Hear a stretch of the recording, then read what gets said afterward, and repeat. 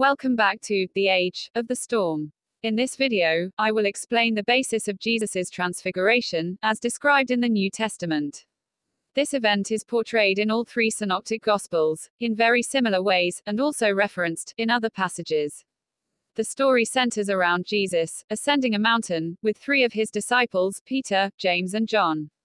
While on the mountain, his face begins to shine like the sun, at which point, Moses and Elijah appear next to him, and the voice of God is heard.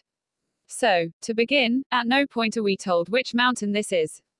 The reality is, when mountains are shown to be part of a significant event in the Bible, it is usually referring to the same thing. By looking at the zodiac wheel, we can see the path of ascension for the sun, along the ecliptic, and also the way it descends from here, towards the autumn equinox. This is the mountain which is being portrayed.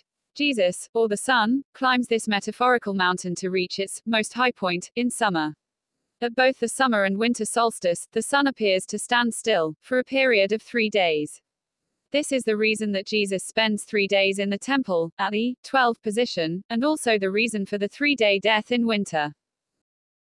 The reason for Peter's inclusion in this event is because, along with his brother Andrew, they represent the 2 fish of the constellation Pisces. This is why Jesus fed 5,000 with 2 fish.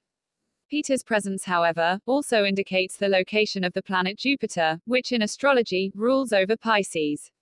The actions and attributes of many biblical characters are usually based on the movements and interactions of their ruling planets, and the constellations of the specific decans. James and John Zebedee represent the 2 twins of the constellation Gemini, which at this point is located at the top of this metaphorical mountain. Next, Moses and Elijah are said to have appeared next to Jesus, which often causes confusion and speculation for many people. The reality is that Moses is one of the main characters who represent the sun during the age of Aries the ram.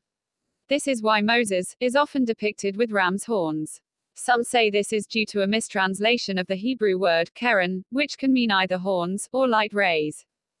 Moses's face is said to have been shining upon his return from Mount Sinai in Exodus 34:29. There are also other Jewish works, such as Ezekiel the Tragedian, which have Moses described in a similar way to Jesus.